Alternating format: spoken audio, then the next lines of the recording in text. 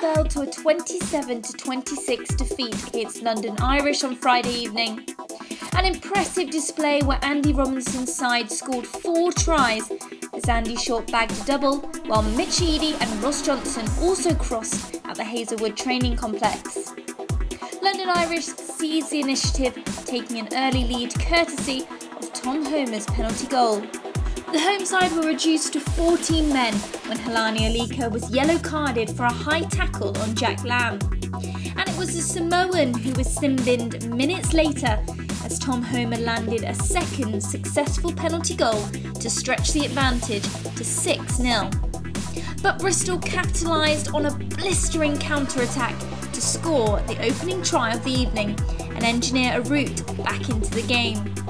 Andy Short latched onto Matthew Morgan's crossfield kick to fly over, although the Welsh fly half couldn't convert from the angle. London Irish responded when Helani Alika dabbed down for a converted try from close range, following Shane Geraghty's sharp break.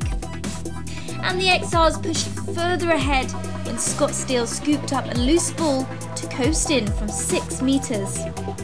Homer's conversion left Bristol trailing 20-5, but Andy Robinson's men responded in style. Almost immediately after the restart, Bristol broke forward. Matthew Morgan's delayed pass let Mitch Eadie crash over to reduce the deficit with a converted score. After London Irish skipper George Skivington saw yellow for a dangerous tackle, Andy Short intercepted a long pass to race in from 60 metres, putting Bristol within a single point at the interval.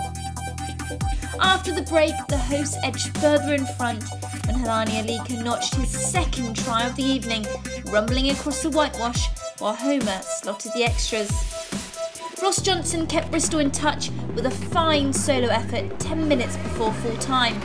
And although Matthew Morgan had an opportunity with a long-range penalty goal late on, London Irish held out for a narrow 27-26 win in the driving rain. Positive signs for Bristol's new look side, who face Clifton on Tuesday at the Cribs Causeway training base.